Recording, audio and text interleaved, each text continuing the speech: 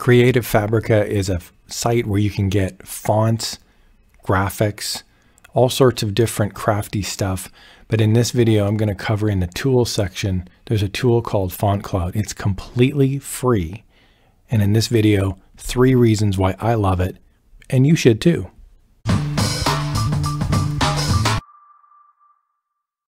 Okay, now if you've never heard of FONTCLOUD before, today's your lucky day. I'm on creativefabrica.com. I've signed into my account. Again, this is a completely free tool. So all I'm doing is I'm scrolling along the top menu, and then I get to Tools, and then I select the first tool, which is FONTCLOUD. Now I'm just at the welcome screen. Again, I'm logged in. I can just click this Open FONTCLOUD button right down on the lower left-hand side.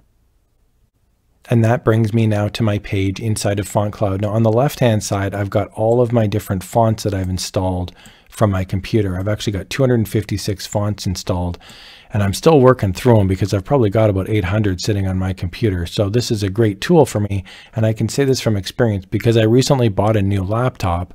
I've got a couple, multiple computers that I use for different things, and installing the fonts was a real chore because I didn't have one centralized location for all of my fonts.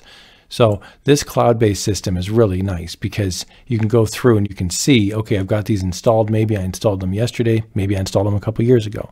It also gives me a preview of all the different fonts that I've got on the computer. And there's this preview thing here at the top. So if I type in a phrase, it will actually show me all of the different fonts with that phrase. So I can contrast and compare what I like. It's very easy to use and it's really cool. So let's say you want to install a font. So here I am on Creative Fabrica. I just went under fonts. I'm just looking through the popular ones for this week. There's actually 61,000, almost 62,000 fonts available. I like this one here, this gemstone graffiti font. So I'm going to click on that. And now to download, I'm just going to click the download button right here. It's going to give me a zip file. I'm just going to save this now to my computer in the fonts folder that I just got set up. So I'm just going to click save. And now I can see here I've got my gemstone font sitting in this zip folder. I'm just going to double click the zip folder and it gives me a couple open type fonts. So I'm just going to copy those into my fonts folder. Gemstone is the name of the font. I'll click paste. And now I've got them in there. Now I can install them on my computer, no problem. So I'm just going to click on them. So here's the font. I'll just click install. And that's all there is to it. I'll click the other one as well, the outline, and I'll click install. Now the problem is I've got so many fonts here on my computer, I may not want to keep this on my actual computer. So I'm going to upload these now into the cloud, into FONTCLOUD. Okay, so I'm in FONTCLOUD now, and I can just install them over here on the bottom left-hand side. I'm just going to click the browse button. And here's my 2 fonts now that I can upload. So I can just highlight them both using the shift key. I can click open. And now the fonts are getting installed. Here they are right here. So now I can click on the font and it will show me the font and all of the characters inside of the font, including the special characters, the quarter sign, the half sign, upside down question mark, a lot of European or, symbols, that sort of thing.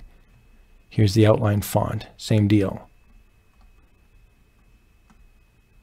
So another reason I really like this is that I can just click on it and it says character copied to clipboard. So now when I use something like, say, Word or PowerPoint or some sort of application, I can now just paste this into the application. Here's Notepad, for example. I'm just going to do Control V and we can see now I've actually got that character. I'm just going to make it a little bit larger here so you can see it. That character is now just pasted in. I'm just going Control V and I'm just pasting it. Now I can actually select that font. If I was using Notepad, for example, I can just go Format, Font, and then I can scroll through all my billion fonts here.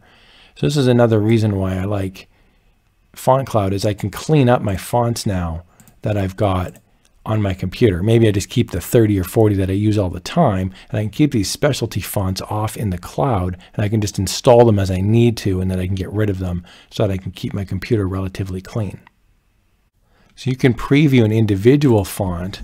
So for example, I could type in something like that and I can see the individual font, or I can just close out here on the right hand side and I can see I'm back now to the beginning where I can type in whatever phrase I like. And we can see here it all pops up. So you can look at all of them, or you can click on any individual font and you can see how it looks individually as well, which is really nice. So I hope you found that walkthrough helpful. Very quick one here. FONTCLOUD is free. It's on Creative Fabrica. Now I'm going to put a link down in the video description below. I do want to point out that the link is an affiliate link. So if you click on the link and you sign up to Creative Fabrica and you wind up actually buying something like one of the million fonts, they've got graphics, they've got a bunch of different, really nice graphics here.